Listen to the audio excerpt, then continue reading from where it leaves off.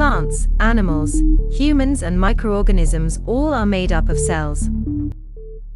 An organism can be made from one cell called a unicellular organism, like bacteria, yeast, or it can be made from many cells called a multicellular organism, like plants, animals and humans. A cell is the basic building block of life. A typical cell can grow, reproduce, take in air, food and water, and it responds to changes. Cells are microscopic and cannot be seen with the naked eyes. We need a microscope to magnify the cells to see them. This is the microscopic view of a plant cell and an animal cell. Let's see about a plant cell and an animal cell in detail. The outer layer that is protecting the cell is called the cell wall. It is present in the plant cell. It supports and gives the cell its regular shape. Whereas in an animal cell, the cell wall is absent. The cell membrane is present in both plant cells and animal cells.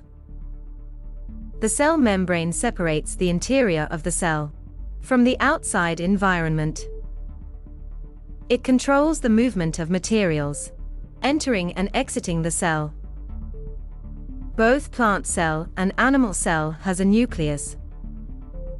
The nucleus controls the activities of cells and contains genetic materials. It mainly keeps the cell alive. This jelly-like substance is called cytoplasm, which allows materials to move around the cell. It is present in both plant cells and animal cells. A vacuole is present in both plant and animal cells. It's a storage space that contains water and other nutrients. The plant cell has one large central vacuole that contains cell sap. You can observe the animal cell has numerous small vacuoles.